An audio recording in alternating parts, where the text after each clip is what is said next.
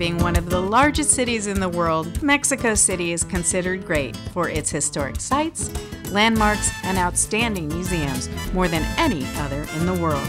JauntTV checked out a few. Chapultepec Castle is located on top of Chapultepec Hill, and the only castle in North America to ever house actual sovereigns. The castle has multiple fountains and unparalleled views and terraces.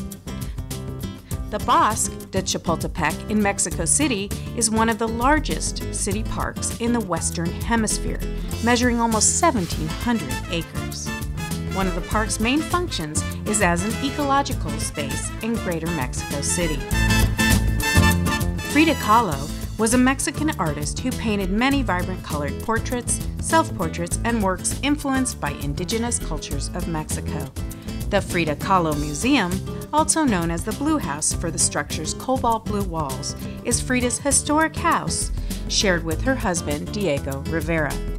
And in addition to her art, features some of her clothing and harnesses to help her stand and walk from the effects of polio. The Metropolitan Cathedral is situated in downtown Mexico City, atop the former Aztec Sacred Precinct. The imposing cathedral dominates the vast expanse of Mexico City's central square, or Zocalo. The history of the Metropolitan Cathedral's creation spans 3 centuries, from 1573 to 1813, and it houses one of the biggest 18th century pipe organs. The National Palace in Mexico City was executed between 1929 and 1935 by Diego Rivera.